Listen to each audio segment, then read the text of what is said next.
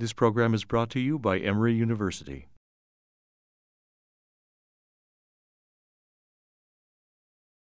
Good morning, everyone, and thank you for joining. It is my pleasure to introduce Dr. Matthew Carazo, who is an assistant professor and joined us here at Emory in 2018 with the Adult Congenital Heart Center. Dr. Carazo went to medical school at the University of Kansas and did his internship and residency at NYU, and then advanced heart failure fellowship there at NYU, followed by a clinical fellowship at Drexel, and then adult congenital fellowship for 2 years at Boston Children's Mass General, where he was also the chief fellow. Dr. Carazo is very active in the International Society for Adult Congenital Heart Disease on the education committee and coming up with curriculum for the fellows. He's also on the editorial board for JACC Case Reports and serves on the ACC's D&I committee. His research interests include looking at biomarkers in terms of predicting risk, but today he's going to be talking to us about a very important topic of caring for the LGBTQ community. Thank you, Matthew. Great, thank you very much. Good morning. I appreciate the opportunity to speak with you today. I've chosen this topic because as a gay cardiologist, I've witnessed health disparities and discrimination firsthand. As Dr. Maitha said, I currently serve as a member of the inaugural ACC Diversity and Inclusion Committee. So I'm working on changing these disparities on a national level. My goal today with this talk is to challenge you to help make advances here at Emory. So in 2011, the Institute of Medicine put out a landmark publication that addressed health issues and research gaps and opportunities. And for those of you who haven't read it, I can tell you there is a whopping 5 paragraphs in a 366-page document that specifically concerned cardiovascular disease. There was a similar update from the National Academies of Science put out in 2020 with updated but not extensive information regarding cardiovascular disease. So where are we today? Well, currently 5.6% of Americans identify as LGBT. This is up from 4.5% in 2017, which was the last time data was gathered in a Gallup poll. Over half of all LGBT adults in the survey identified as bisexual, and 1 in 6 people labeled as Gen Z, which are those born between 1997 and 2002, identified as LGBT. So we'll start with the good news. The Equality Act passed the US House for the second time in February 2021. For those of you not familiar, the Equality Act would provide consistent and explicit non-discrimination protections for LGBTQ people across key areas of life, including housing, credit, education, public spaces and services, federally funded programs, and jury service. And this would also amend existing civil rights law to explicitly include sexual orientation and gender identity as protected characteristics. The US Supreme Court ruled for workplace discrimination protections in June 2020 as well. Now the bad news. Only half of Americans live in a state with LGBT protections. And here in Georgia, we lack protections for housing, public accommodations, school anti-bullying, education, anti-conversion therapy, healthcare, and gender marker updates on identification documents. Our learning objectives for today will be to define sexual and gender minority terminology, to describe health disparities for LGBTQ+ patients, recognize LGBTQ+ cardiovascular risk factors, and review recommendations for Emory and beyond. So first, starting with sexual and gender identities, there are lots of letters, and for this purpose of this talk, I'll be using LGBTQ+, LGBTQ, and LGBT interchangeably. I think the easiest way to break down sexuality and gender are to frame them as a spectrum rather than a binary. So starting with the basics, lesbians are women who are sexually attracted to women. Gays are men who are sexually attracted to men. Bisexuals are people who are sexually attracted to men and women. Transgender is a term for a person who lives as a member of one gender other than that expected based on anatomic sex. Another way to phrase it is someone whose life experiences include existing in more than one gender.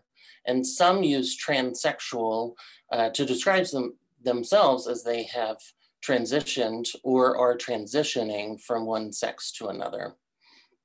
Queer is an umbrella term for sexual and gender minorities, but has a history as a derogatory term, and therefore it is not embraced by everyone. Questioning people are unsure or still exploring their identity and or attraction. Intersex describes someone whose combination of chromosomes, gonads, hormones, internal sex organs, and genitals differs from the two expected patterns of male or female. So in the medical care of infants, for instance, you would use DSD for differing or disorders of sex development. Importantly, we do not use hermaphrodite as this is outdated and offensive. Pansexual people are people sexually attracted to any sex or gender identity. Two-spirit is a term found in Native American or American Indian culture and is used to describe a variety of indigenous gender identities and sexual orientations. But given that two-spirit individuals have been found in all cultures throughout history, it is not limited to just Native Americans or American Indians. Asexuals are those who have a low or lack of sexual attraction to anyone. An ally is someone who does not identify as LGBTQ, but supports their rights.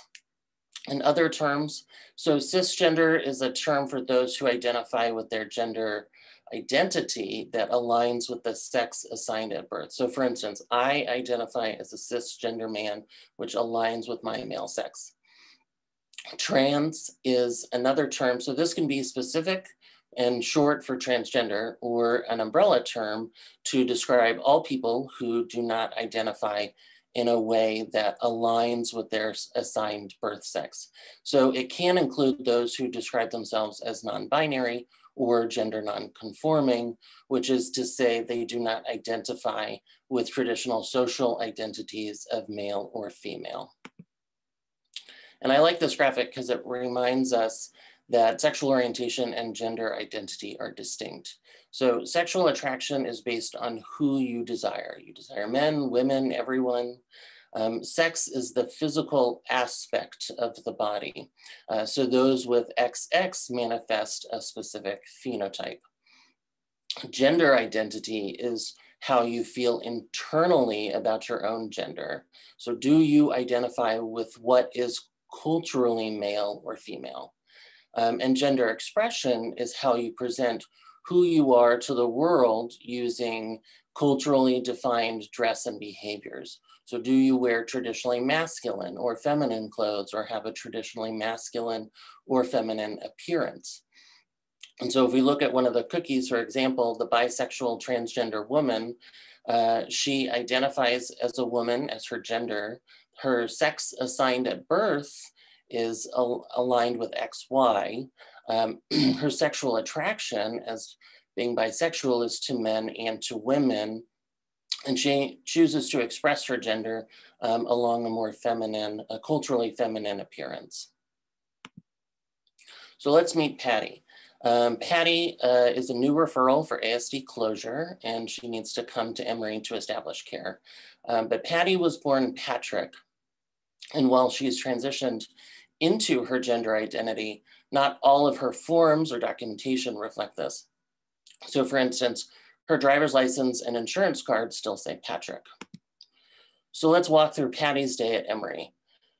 When she registers for the appointment, she's given binary sex options when speaking with the admin staff who fill out her demographics. When she checks in, the staff uses Patrick rather than Patty, as that is the name listed on her driver's license and insurance card. And they call her using only the name and power chart.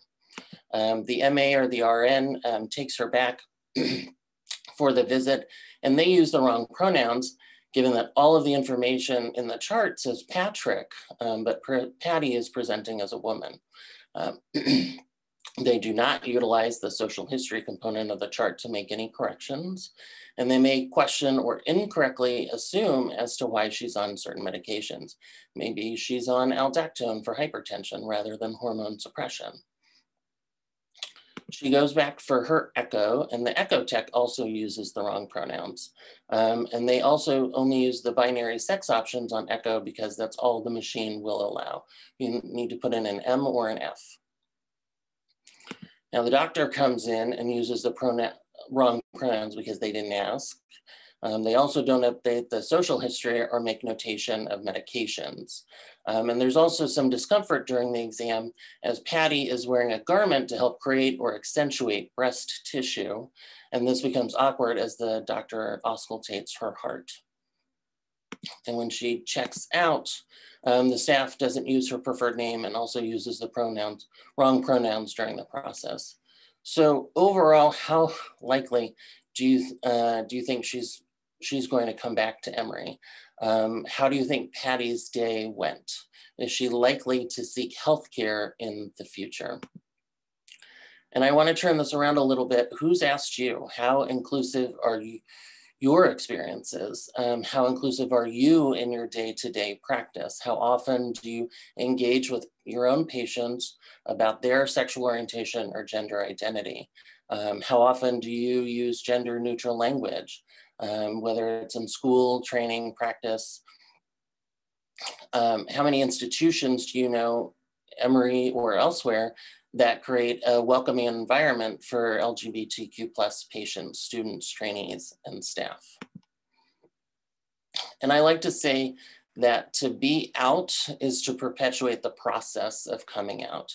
You come out to your doctors, you have to come out to your coworkers, family, friends, employers, and this is incredibly vulnerable. And it's important to keep this in mind as every single one of us has been trained to appreciate our own patients' vulnerability when they come to us for care, because we address such a fundamental need for each patient. And I chose this figure because I like the continuity. I want you to think that each time a minority patient comes to you, they're coming with the idea that in order to receive complete care, they will have to let you know who they are. But they are scared or hesitant to seek care because of the discrimination or stigma they've experienced before. And it's very hard to be out, and people may not cope well or easily to social stress. Now, this is older data looking at teens who reported depression, PTSD, substance abuse, self-destructive behaviors, and suicidal behaviors if they were not supported or were discriminated against in society by being out.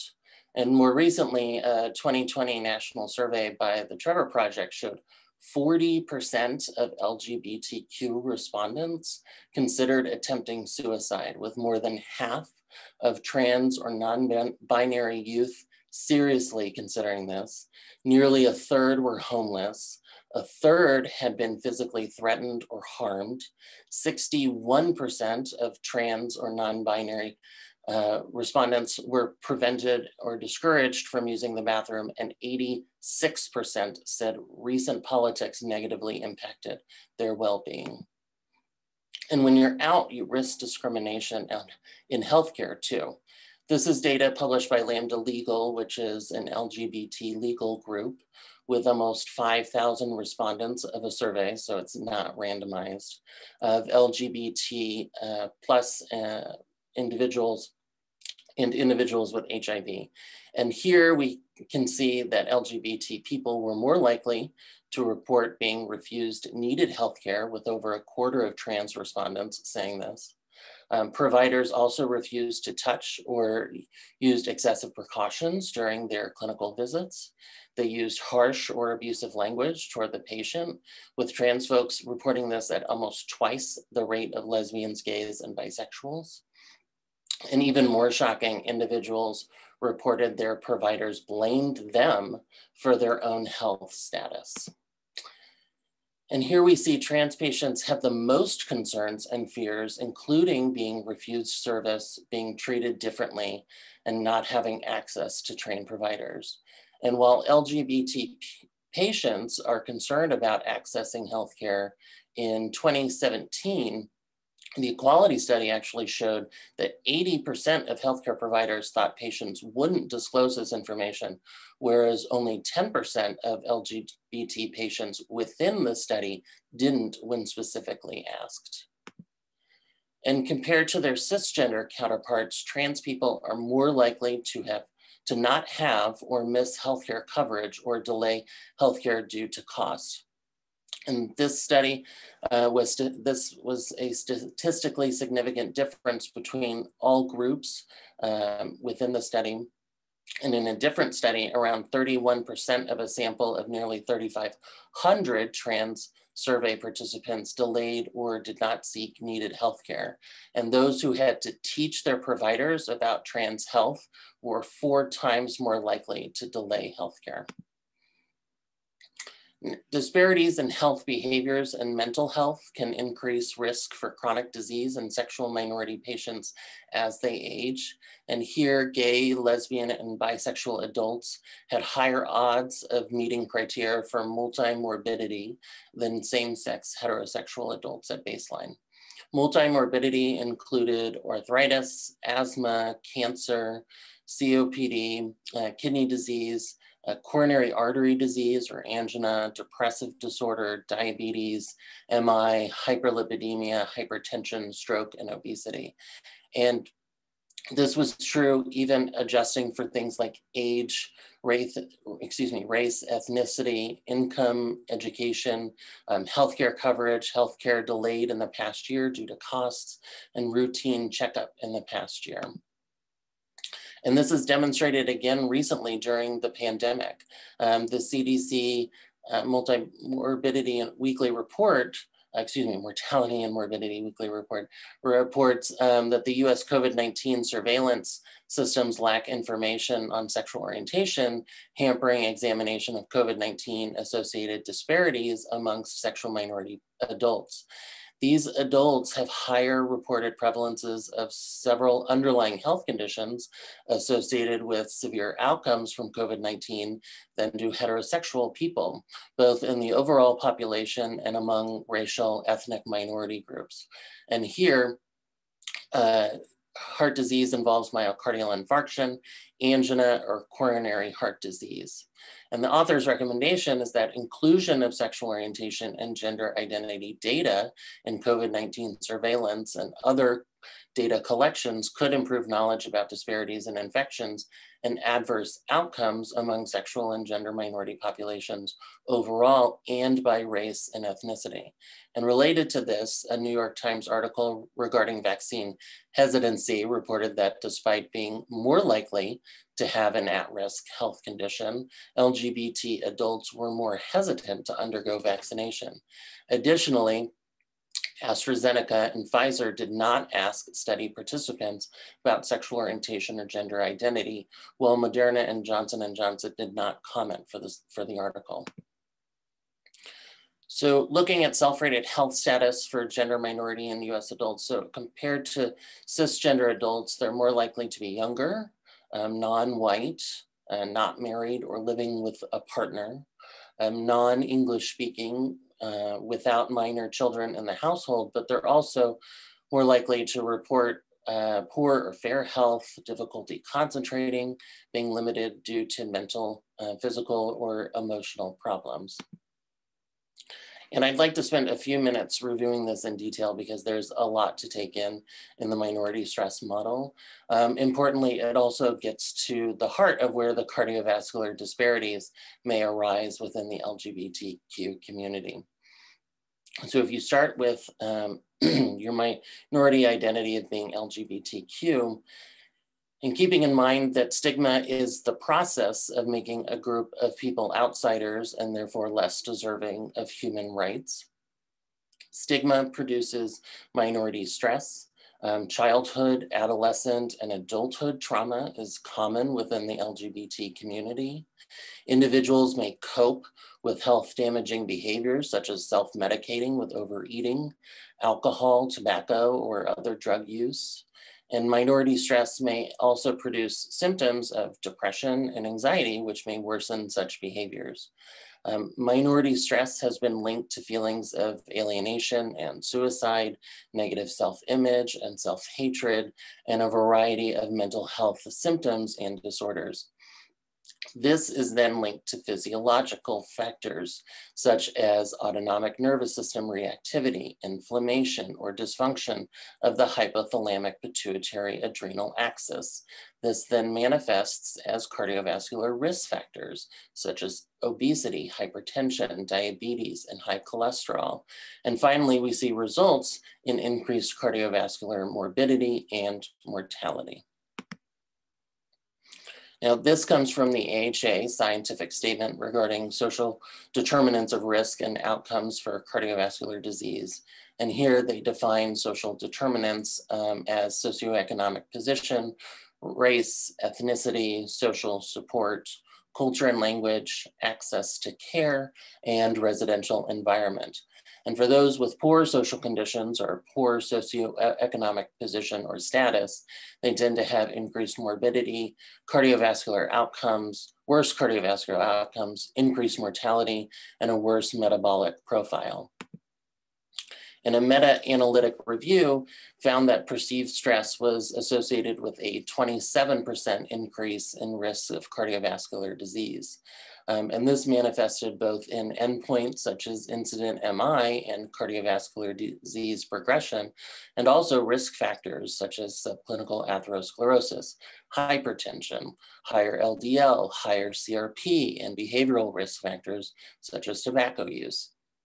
Importantly, reductions in negative emotions can improve cardiovascular disease risk factor profile and disease endpoints.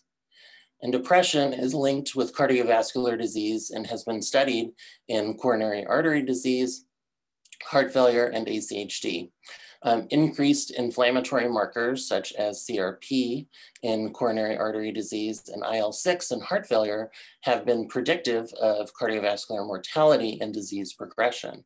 Depression is linked to elevated platelet activity, which is mediated by serotonin, and elevated resting catecholamines.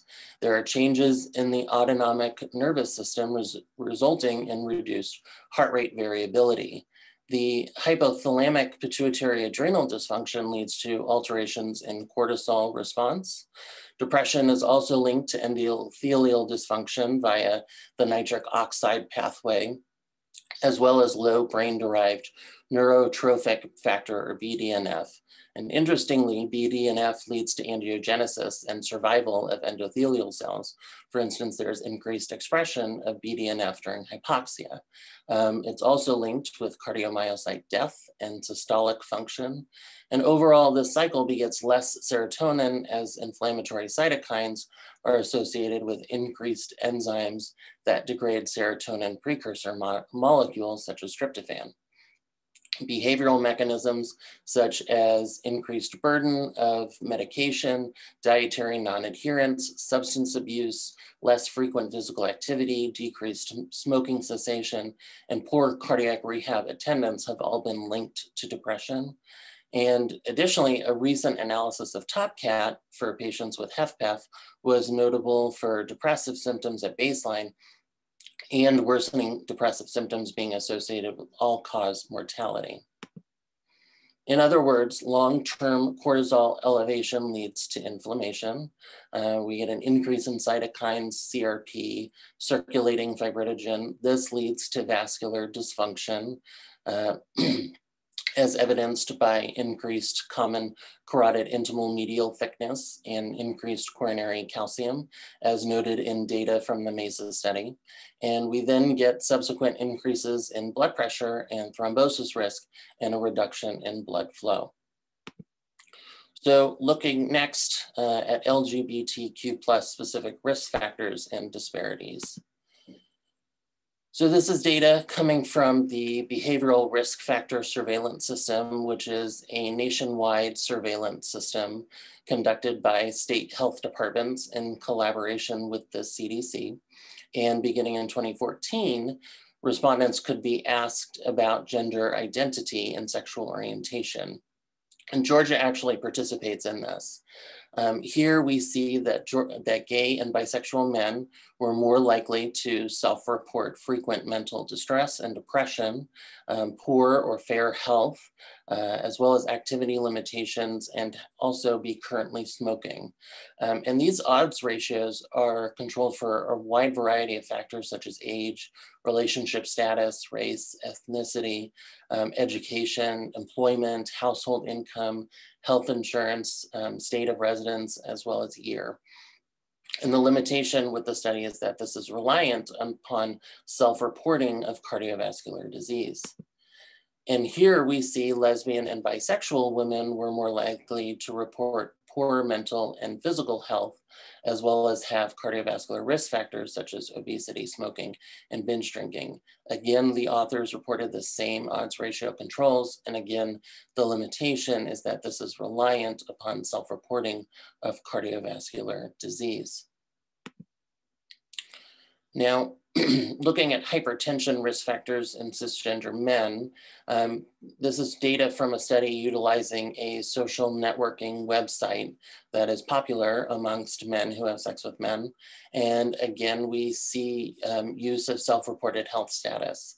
But here we note risk factors for hypertension include Black race, age greater than 30 with the adjusted odds ratio increasing with each decade above 30, having an associated health condition such as diabetes, heart disease, depression, anxiety, and being overweight. For those having a primary care physician, those who were self-pay for insurance or had no insurance were less likely to have hypertension risk factors than those were with employer insurance. And those with employer insurance were less likely to have risk factors compared to those with Medicaid or Medicare. And for me, this begs the question, is this related to access to insurance and therefore a blood pressure machine and a provider to diagnose hypertension? And then living in the South Atlantic or Central region, whereas the South Atlantic is basically Delaware down the coast and South Central is Texas eastward, so basically the entire South. And this may be related to states who have not expanded Medicaid under the Affordable Care Act and therefore access to care for patients within their regions. Looking at specific risk factors for women, the authors use data from the Chicago Health and Life Experiences of Women longitudinal study, building on other data, including the Nurses' Health study, and found that childhood physical and sexual abuse were associated with higher incidence of cardiovascular events like MI and stroke. And here the risk factors include elevated BMI, diabetes, and hypertension. Childhood trauma was defined as physical and/or sexual abuse and parental neglect before age 18. Adulthood trauma was defined as physical and/or sexual abuse and intimate partner violence after 18. And lifetime was a combination of childhood and adulthood trauma. And the adjusted odds ratios were higher for Black sexual minority women than for their white counterparts.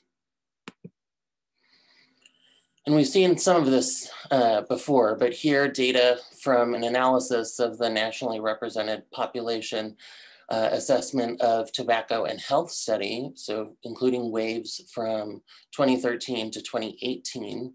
And for those youth identifying as lesbian, gay, or bisexual, there were increased smoking rates. So for those coming out as LGBT+, the odds ratio was 1.72. Those who reported a consistent LGBT+ identity had an odds ratio of 1.45, and rates increased if they were coming out as bisexual to an odds ratio of 2.24. Additionally, data from an analysis of the Behavioral Risk Factor Surveillance System showed higher odds ratios for use of e-cigarettes, cigarettes, both, as well as marijuana in US adults. And looking at the differences between cisgender men and gender minorities, transgender women were more likely to not have exercised in the past 30 days, as were trans men, as well as gender non-conforming individuals. Trans women were also more likely to have a stroke, myocardial infarction, or any cardiovascular disease. And these behaviors were adjusted for state, survey year, age, race, ethnicity, income, education, marital status, employment status, or self-rated health. And the risk factors were adjusted for healthcare coverage, delayed care, routine checkup. And then reported cardiovascular conditions were adjusted for BMI and diabetes. In comparison to cisgender women, the differences are there for transgender women with regards to tobacco use, as well as trans men. Trans women were also less likely to have exercised. Trans women and trans men were more likely to be overweight, and trans women were at higher risk for reporting angina, coronary heart disease, stroke, MI, or any cardiovascular disease, even after adjusting for such factors like BMI and diabetes. Trans men were also more likely to have myocardial infarctions, as were gender non-conforming individuals in comparison to cisgender women. And so the take-home message here is that trans women and men have more cardiovascular risk factors than their cisgender counterparts. And this is an interesting topic to discuss regarding gender-affirming hormone therapy.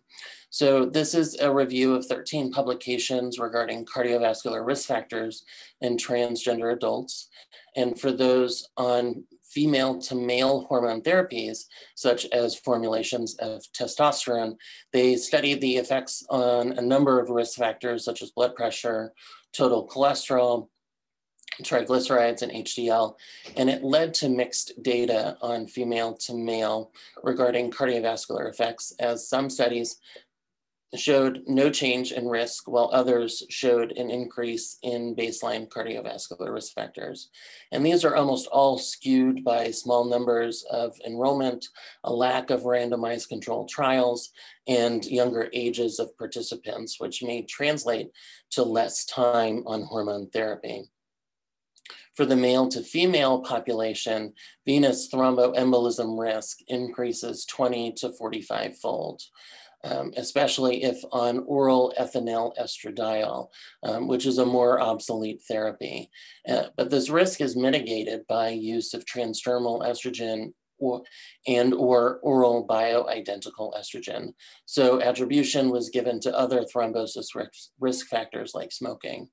Overall, while looking at rates of MI, TIA, and diabetes, and biomarkers such as total cholesterol and HDL, the increased CVD risk overall is mainly attributable to long-term use of oral ethinyl estradiol.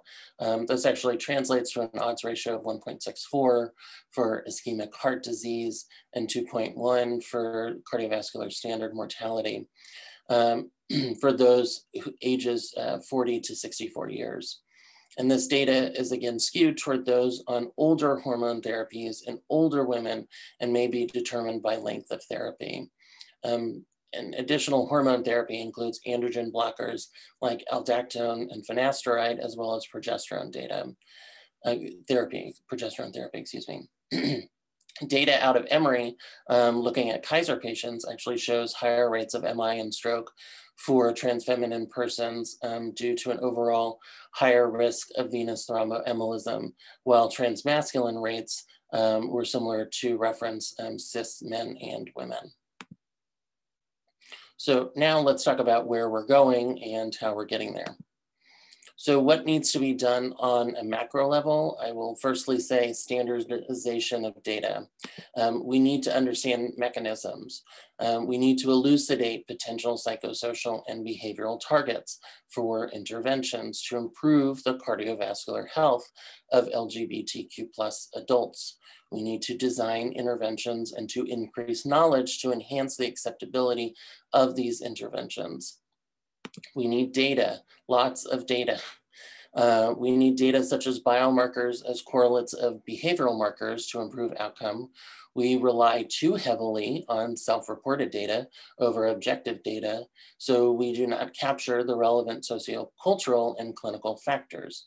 We should examine how the use of gender affirming hormone therapy may reduce psychosocial risk factors. We need to incorporate LGBTQ+ adults into existing research protocols and expand our own research protocols to include them. We need to identify them using standardized intake of sexual orientation and gender identity, or SOGI, so that we can actually identify who we need to study. We need to know more about social determinants of health, such as a full examination of the downstream health effects of discrimination.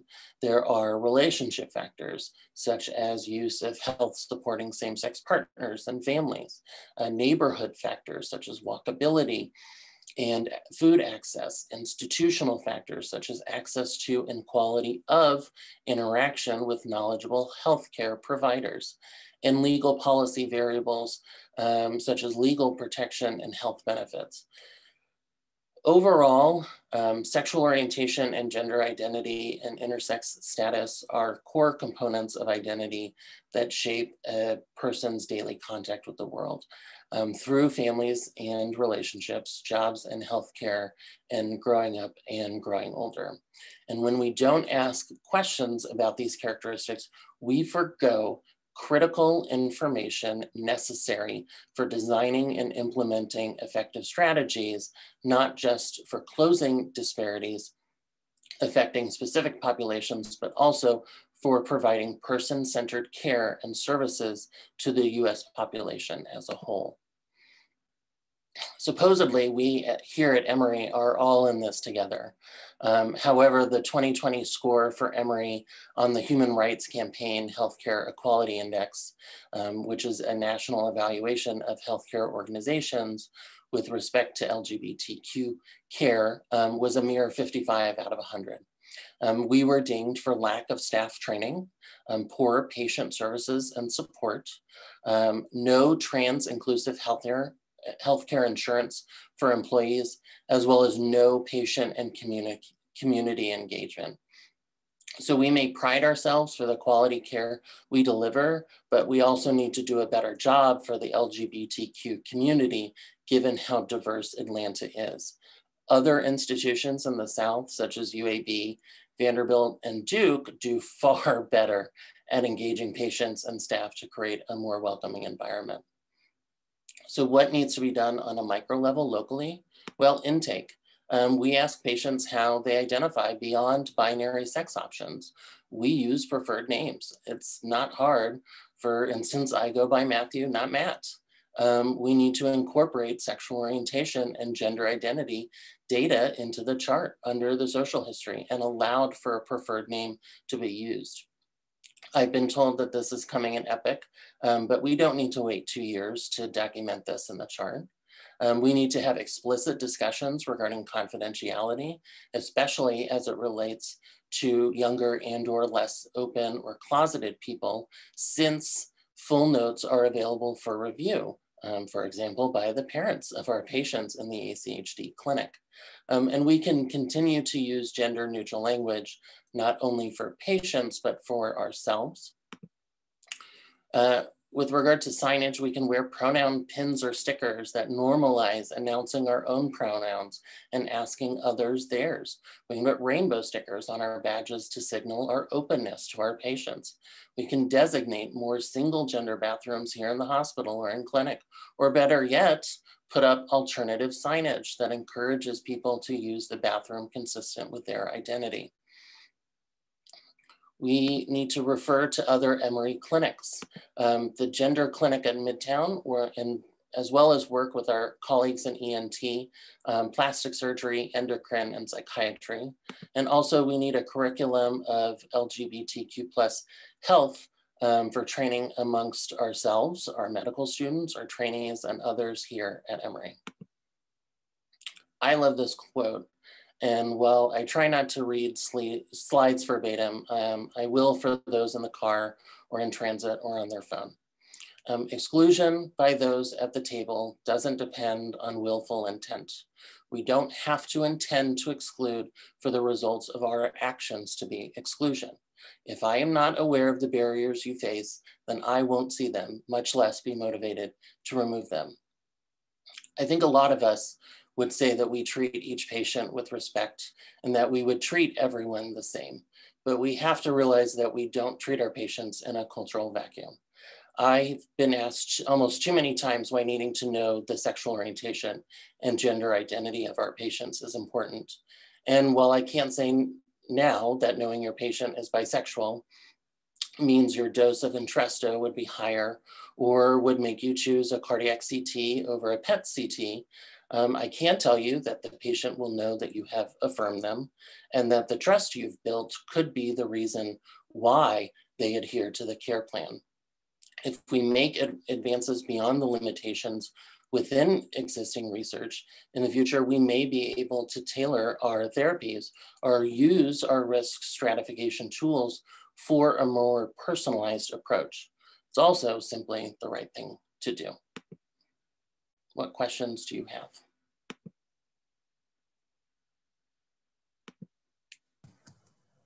Thank you, Dr. Carazo, for that excellent presentation and a very nice review of cardiovascular risk factors. I learned a lot. Let's see if we have any questions from the audience. Go ahead and text them to me or type them in the chat or unmute and ask your questions. I'll start off with a question. Sure. For transgender, when there's HPA axis disruption, we are creating that disruption because of the testosterone or estrogen that's given, right? Mm-hmm.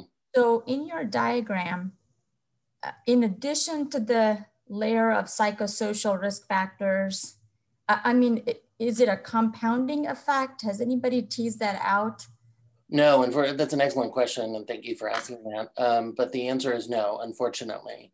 The 13 studies that were reviewed looked solely at what biomarker data was available with regards to cholesterol or blood pressure or so forth. But no one was able to tease out for those who were on gender-affirming therapy and for how long. No one really knows the risk factors that may be increased or decreased with use of testosterone or anti-androgen therapy. More research is needed to be done, unfortunately. But yeah, I think that's a key component is how do their stress levels go down when they're on gender-affirming hormone therapy and that their physical appearance is consistent with their own internal gender identity. The stress, the psychosocial stress component has to be less, I would imagine, but unfortunately, there's no objective data in that regard. Great. There's a question from Dr. Taylor. Two questions. What is the experience about the willingness of patients to provide SOGI on an intake form? So like I mentioned in the equality study, 90% of patients were willing to provide that, whereas 80% of healthcare providers assumed that that would not be provided. And that's actually something that I am looking at. I'm starting in conjunction with other healthcare centers across the nation, looking at response to being asked sexual orientation, gender identity on intake in a cardiovascular clinic. For those of you who don't know, we here in ACHD do ask that question. I can say anecdotally, it's generally well received, but we do have specific comments that where it is not as well received sometimes. Second question, did Emory change the policy regarding pronouncing pronouns or identifying pronouns? I noted this on a new patient last week. To my knowledge, no, but potentially, I'm not sure if that was in the chart or where that was documented, but I applaud whoever did document that. That is a question that's part of our intake process, and we do encourage patients in ACHD. There are other clinics at Emory, including family medicine and OBGYN, that include this data as well. We had to seek permission in ACHD to get documentation that code within PowerChart. But I'm being assured by Julie Holberg that it will be easily available and readily available for all practitioners within Epic. I'll ask another question. Have you come across studies that mention higher autoimmune disorders such as, I don't know, thyroid dysfunction, multiple sclerosis, lupus, psoriasis? Because I was still thinking about your pathway with high cortisol, inflammation. And then is there immune dysfunction that's higher in this group? Again, that's an excellent question. I don't know of any data offhand.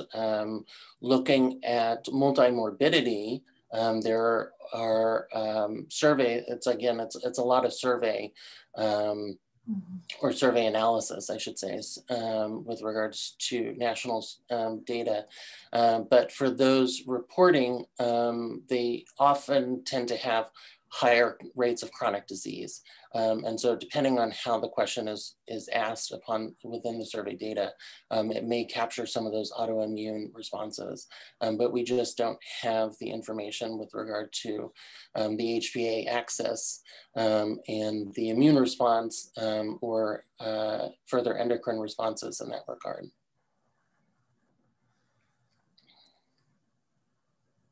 Pooja, I have a question. Dr. Carazo, excellent talk. Thank you very much. Thank you. As you know, the adults with congenital heart disease often suffer childhood trauma in terms of medical trauma. And you alluded to the sexual orientation, gender minority community possibly suffering childhood trauma.